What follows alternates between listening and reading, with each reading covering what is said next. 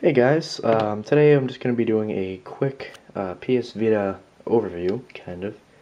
In my unboxing I showed a little bit of the system off to you guys, and but now in this video I just kind of want to show you in depth and in more detail, just like the parts and buttons of the system, some of the specs, which I'm kind of going off of memory because I don't really have the specs with me right now. So yeah. So I'll start off by comparing it to my PSP for you. It's in its case right now. Alright, so here's the PSP. There's the Vita as a comparison. So you can see they're not that drastically different. You can definitely see some difference in where the buttons are positioned. You can see that the PS Vita face buttons are much smaller than the PSP face buttons. So yeah, a lot of people say that the Vita is really light. It's actually not. I just don't believe what they're saying, because this thing is not that light at all. It's quite a bit heavier than the PSP. It's got a good heft to it. It's not heavy, but it's just a lot heftier than people say it is. Let me just set this up. So the system has a 5-inch OLED touch screen. The touch screen is very good, better than the iPod Touch, because as you all know, or at least if you have an older iPod, the touch screen isn't that responsive. I don't know if it's just because mine is old or the screen is like not working that great as it used to be when it was new, but I think that the Vita's touch screen is better. So yeah, enough comparisons here. It also has, the buttons have been moved up here. I almost dropped it, I got a little scared there.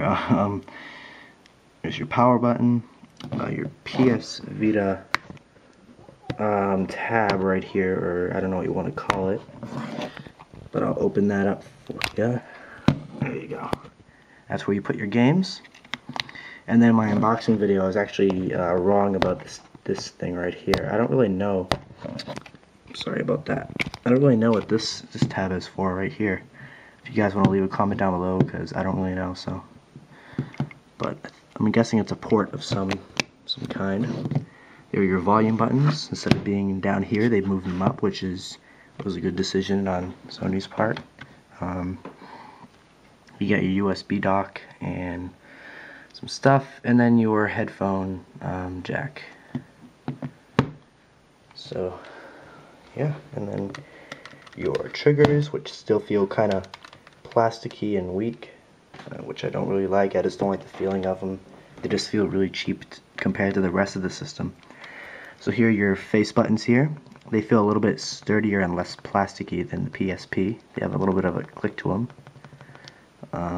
Your 2 analog sticks, which do not click, but I'll show you there.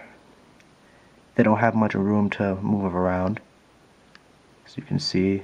They're kind of constrained, but they feel a lot better than the nub. The nub was just annoying, but these feel pretty good. You got your start and select buttons down here. Those have also been moved, and your PlayStation button, which basically serves as a home button, and then your D-pad, which is a lot better than the PSP's. D-pad is much sturdier, has a good click to it, good for fighting games, because it just like rotates freely like that. As you can see, it kind of just bounces and kind of moves wherever it wants, so as opposed to each part being kind of separate. So yeah, then on the back you have your back touchpad, which is identifiable, I guess, I don't know, by its by little squares and stuff, the PS face button icons, and then your kind of grips. I don't really know what these are. And then your rear facing camera. Oh, and the front facing camera is right there. And then your speakers. So yeah, other than the 5-inch touchscreen, it also has a 4-core, I think, ARM CPU, and then also a 4-core GPU. It has 512 megabytes of system RAM, so that's more than what the PS3 has. It can do more multitasking, but it only has 256 megabytes of VRAM, and the PS3 uses 512 in comparison. So you'll probably get better graphics processing power and stuff like that on PS3, so you might get slightly better graphics or performance. But on the Vita, you can do much more multitasking and stuff like that, which kind of makes it more comparable to a tablet. So yeah, I believe the touch screen itself, or the display, it has a native resolution of 540p, which is not HD, it's enhanced definition, but because the screen is so small, it basically looks like HD anyways, so it's close enough. Looks very, very close to 720. Yeah, so pretty much said everything I wanted to say. The back camera has a horrible resolution, as does the front. I think it's like 0.3 megapixels or something. Just really bad, really, really grainy.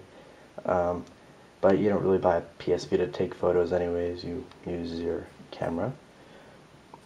So, yeah. You get your PS Vita logo down there. So yeah, thanks for watching. Here's your overview of the PS Vita. If you have more questions, please feel free to comment, and we'll get back to you within the next day or so. So yeah, be sure to look out for new unboxings too. I'm getting a couple more games soon.